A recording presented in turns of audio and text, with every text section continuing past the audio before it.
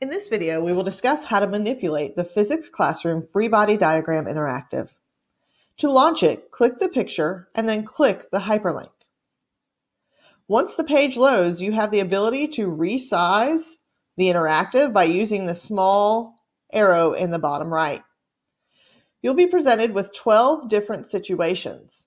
Each situation is going to be unique, and you will be creating a free body diagram to represent it. Your scenario appears in the top left, and your free body diagram will appear in the right. Your controls are here in the bottom left. So let's look at this one. A hockey puck glides to the right across the ice at constant speed. Ignore air resistance.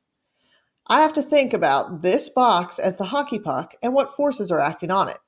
Because we live on Earth, I know that the hockey puck is affected by gravity. Gravity is going to be pulling downward. But I also know that the hockey puck is not falling through the ice, so there must be an upward force as well.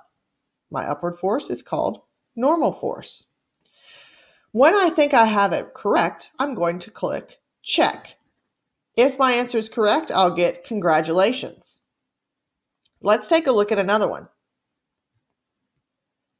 A rightward force is applied to a dresser to accelerate it to the right across the bedroom floor. Ignore air resistance. So again, this is my dresser. I know that gravity is acting downward on it. It's not falling through the floor, so I'm betting that we have normal force acting up. All right, it's pushing, there's a rightward force. So obviously if somebody is pushing it, that's applied. And I'm betting if it's sliding across the floor, we've got friction acting in the opposite direction. So let's see if we got it correct.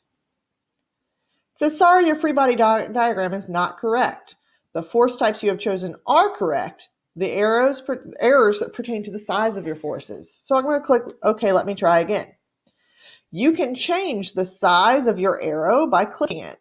So if my dresser is accelerating to the right, I need this arrow to be bigger. So when I click it, it becomes bigger. So now let me check it.